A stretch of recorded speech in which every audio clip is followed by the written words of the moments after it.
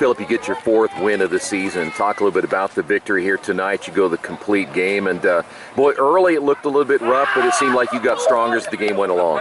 Oh, I had a first few rough innings when they let off with that triple down the line, and then they hit him in with a little bloop single. And I just thought it was going to be a long night on the mound for me, and when Coach came out there and said it's going to be short if you can't finish your pitches, it gave me motivation to start finishing those pitches. Yeah, well, talk a little bit about that, because it was a short meeting, and yet it seemed like you got the message, and from that on, you were pretty on target the rest of the night. He told me to lock in, throw, just keep the ball low, keep them from hitting those shots like they were early, and it worked. We got a few ground ball up the middle to Gabe when he turned that double play, and then we got a few fly balls to our outfielders who made some pretty good catches.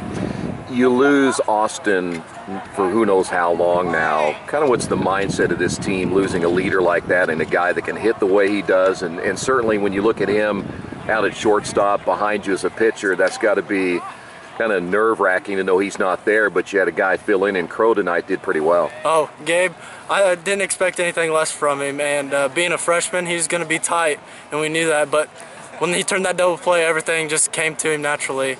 And what you said, missing Austin, that's going to be rough for us, but we'll have a decent week this week, and we'll just hope he's good by next week. You played 2 conference games, and I know you're down the backstretch. Give me your assessment of this team right now. I know you guys didn't play as well at Northview as you had hoped, but then you come back here, get this win. Where you guys at about now? You're about halfway through. We've seen a lot of improvement from our pitchers and our pitching staff. Like Austin Jones and came in Northview and threw pretty well, but they just 3A state champions returners were just killing him.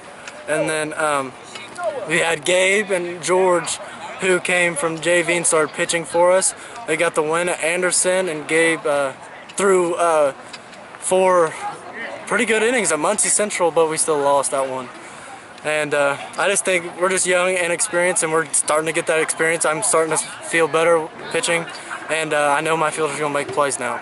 Do you feel any more pressure, though, without Turner in there from the hitting standpoint? You lose a 400 hitter as well, and a guy can get on base. Does that add any pressure offensively to you guys? It adds a little bit. We just need to take deep at bats, get every base we can.